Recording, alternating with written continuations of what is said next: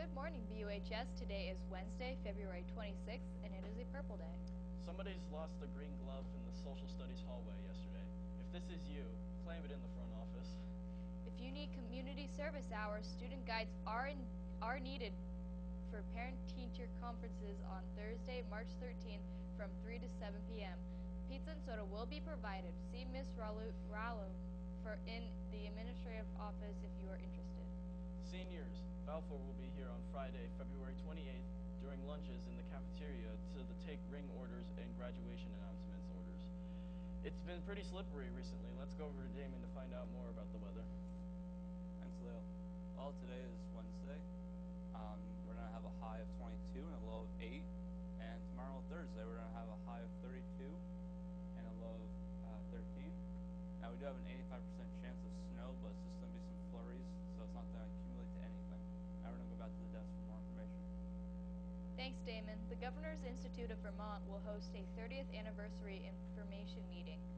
Alumni of GIVE programs, future GIVE students, parents, and all interested persons are invited to attend, as well as winners of the Gary Blomgren Governor's Institute Award. The event will be held Thursday, February 27th from 5 to 7 p.m.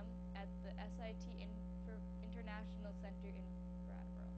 BUHS Book Club members, copies of the next month's pick, Serafina, by Rachel Hartman, are at the library. Stop by and pick up yours today. New members are always welcome. See Ms. Atley in the library for more information. The Armed Services Vocational Aptitude Batteries is scheduled for Tuesday, March 11th in the Career Center Cusick Conference Room for Blocks 1 and 2. Students interested in taking this assessment should sign up as soon as possible in the WRCC office down the hall from the cafeteria.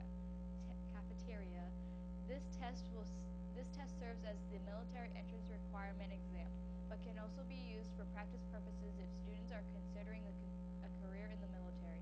If students have questions, please come to the WRCC office to see either Ann Duran or Joyce Rathburn.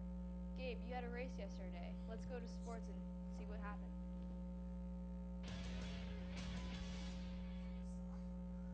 In local sports news, the Brattleboro youth hockey team has advanced to the Vermont State Championship, where they will face Northfield in Middlebury as the #1 ranked team on Sunday, March 9th. Good luck, guys. And also in international sports news, the Obama administration has been moving to phase out junk food advertising on football scores and anywhere else on school grounds in order to prevent child obesity and create a healthier environment for the future generations. That's all we have for sports today, BUHS. Back to the desk.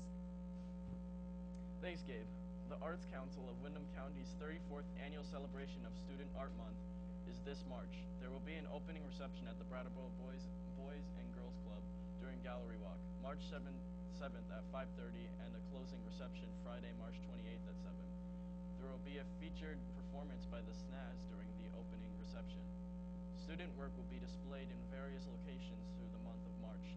2D work will be displayed at the Boys and Girls Club, 3D work at Vermont Artisans Designs Gallery 2, and photography at the Insight on Flat Street.